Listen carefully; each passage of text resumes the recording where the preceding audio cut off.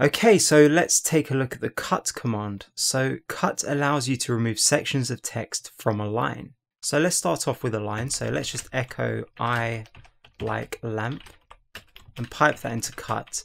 And the first flag we're going to use is the byte flag, so -b, and let's cut the first byte. So you can see we get the I character from the beginning of that line. With cut, we can also select sequences and ranges of bytes, characters, or fields. So let's just do a sequence here. So the same thing, and let's get the 6th byte as well, and we get an I and an E.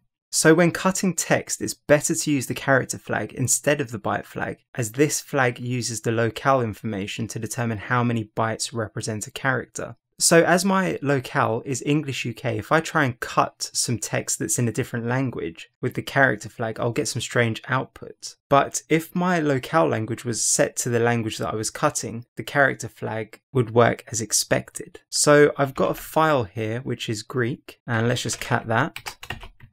So you can see it's the Greek alphabet in upper and lowercase. So let's try and cut the first character from this file. So cut -c, and we want the first character. And we just need to provide the file name now, so Greek, and hit enter, and we get this weird, strange question mark. So let's try and do the first and the second character. And as you can see, we actually get the first character, and that is because that first character is actually 2 bytes long. So let's use the B flag. It's 2 bytes long. So let's check out the fields flag now. So let's just make a file that contains some numbers. So for I in sequence, let's just do, I don't know, 10 lines. Sequence 10. Let's do echo, and let's do sequence, separate it by spaces. And let's go for 1 to 9. And then let's just redirect that into our file called numbers.txt. Done. So if we just cat that out, so cat numbers.txt, there's our file filled with numbers. So in order to use the fields flag, we first need to provide a delimiter. So as our numbers are separated by spaces, that's what we're going to use, but a delimiter can be any single character. It all depends on what single character is separating your fields. So let's cut the second field in our numbers file. So cut -d, and our delimiter is going to be a space, and we want field 2, and we just need to provide our file, which is numbers.txt, and hit enter, and we get field 2. We can also use sequences and ranges with fields. So let's just cut the 2nd and the 8th field. So 2 and 8, 2,8. And we get the 2nd and the 8th field. We could also have put 8,2, and this won't actually have any effect on our output. So as you can see, it still goes for the first column first. So now let's just do a range. So let's just modify this, and let's just say we want 2 to 8. Actually, no, let's just do 2 to 5, and then comma, let's do 6 to 8. So you can do sequences, ranges, and sequences of ranges. Let's say we wanted everything apart from the 3rd field. So we could do that by cutting the 1st field and the 2nd field, and then cut the 4th field all the way to the end. So let's do it that way first. So cut, and then our delimiter, which is a space. And we want fields, everything up to field 2. Notice that you don't actually have to put 1 up to 2. You can just do this shorthand, which is everything up to 2. And we want field 4 to the end. And then just provide our file. So you can see that we have everything apart from the 3rd field. Now there is another way that we can do this. So let's just modify this. And let's get rid of these. And let's select the 3rd field. And then we can use another option, which is called complement. So -- complement. And if we hit enter now, you can see that we have the same result. So that's everything apart from the 3rd field. You can also use the complement option with the byte flag and the character flag as well. So for the next flag, let's append a line to our numbers.txt file. So let's just echo 1 to 9 and append that to numbers. So you can see our last line is not separated by spaces. So now let's try and cut the third field in this line. So cut our delimiter again. And we want field 3. And let's just put in our numbers file. So there we go. So you can see that this output is probably not what we wanted. So what happened was cut reached the end of the line without encountering any delimiter and then just printed the line. So there is a flag to sort this out, and that is the S flag. And let's just put it in right at the beginning. So -S. And what this does is it tells cut to ignore any lines that do not contain our delimiter, which is a space. So if we hit enter now, we get the third field and we don't get that line without delimiters in it. So let's just cat out this numbers file again. So we've got it on screen. And let's just get rid of that last line.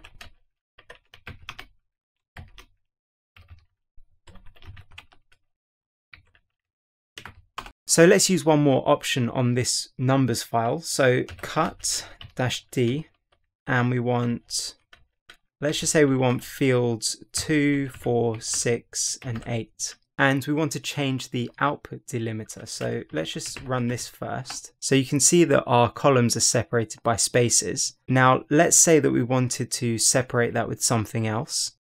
The option for that is, let's just put it in here actually, /output -delimiter. So this delimiter is not limited to being one character and can be whatever you want. And it also helps if you spell it correctly. So the final flag that we're going to look at is the 0 Terminator flag. So let's just clear the screen. So this tells cut that our lines are terminated with null bytes instead of new line characters. So I actually have a file that I've put some null characters in. So let's just cat it out. So there are null characters in this file. So first, let's try and cut the third and fifth field. So cut, actually let me just remove the numbers file first so that I can use tab auto completion. So let's just look at this file. So cat null text, and the output that we get looks like a normal line of text. So let's just cut that. Let's use space as the delimiter. So -D, and we want spaces, and let's cut field 3 and 5. And we get line this. So let's use the Z flag to tell cut that this file is separated by null bytes. And let's just go for the third field of each of these lines. And there's our output. So I'm just going to open this file with Vim so you can see where the null bytes are. So everywhere where you see a caret and an @ symbol is actually a null byte. So there are 3 null bytes in this file. Before we move on to CSV files, let's just take a quick look at fixed width text files. So if I just cat out this file I have, which is fixed width, you can see that it's just a bunch of names, numbers, and cities. So let's say that you wanted to cut the first and last column from this file. You might be tempted to try and use the field flag with a space for a delimiter, but that won't really be such a good idea as the number of spaces in between these columns is variable. So in this case, your only real option is to count the number of characters on a line and see where each one of these columns start. So let's just use head just to get the first line. So we want the first line of this file, which is called fixed. There we go. Actually, let's just do the first 2 lines. Might be easier to count. So what you would have to do is you would have to count all of the characters in this line, including these spaces, and then find out which number this is, and then keep going and count this one. Now I'm just gonna pipe this into WC just to get the character count. Actually, I just want the first line for that, sorry, not 2. There we go. So this is the number of characters in this line here. So if we just -4 from 36, we get 32. So that should take us to about here. So this column starts at about 32 characters from the far left, and this one I've pre-counted is actually 10 characters from the left. So let's just cut out the first and the last column. So cut -C, and we want everything up to the 10th character, and we want everything from the 32nd character to the end, and the name of our file. And there you go. So there's the first and the last column. So that's how to deal with fixed width files or fixed width data. So the last thing that we're going to cover now is CSV files. So values in a CSV file are separated by commas. So if we look at this example, so let's have a look at this. So cat users, you can see that the line length is variable and each one of our values is separated by commas. So we've got names, numbers, and cities. So let's say we wanted to cut out the names and the numbers. So let's use cut and put in a delimiter, which is going to be a comma. And we want fields 1 and 2. And then just put our file in. And there we go. We've got the names column and the numbers column. But we also have the header from this CSV file, which we could remove by piping this output into tail with the n flag and +2. And that will give us everything apart from the first line, which was the header line. But there is one thing that we need to watch out for when using cut with CSV files, and that is quoted text that might contain commas within their values. So if we look at the last column and we just scroll this up a little bit, you can see that Los Angeles contains a comma. So cut would see this line as having 4 fields instead of 3 fields like the rest of our lines. So if we wanted the third column, we would get only part of that value. So let's just do that quickly. And let's just edit one of the previous commands that we used. So let's just say 1 and 3, and let's just scroll up. So we don't actually have the full value. So let's say we wanted the names and the cities. We could actually get around that in this particular situation, as our column containing that extra comma is actually the last one. So what we could do is we could use cut and then our comma delimiter, and let's just say field 2, and we can use the complement option. And you can see that we get the full last value. So if the cities column was column 1 or 2, this would actually give us an incorrect result, as it would introduce an extra field to this row, so every subsequent column would be shifted to the right by 1, or however many extra commas you have. So that is just something to keep in mind if you come across the occasion when you want to quickly cut a CSV file. You might be better off using another tool like the Python CSV module, or any number of available tools that are built specifically to deal with CSV files. But for the quick and dirty, cut is actually pretty good in most situations.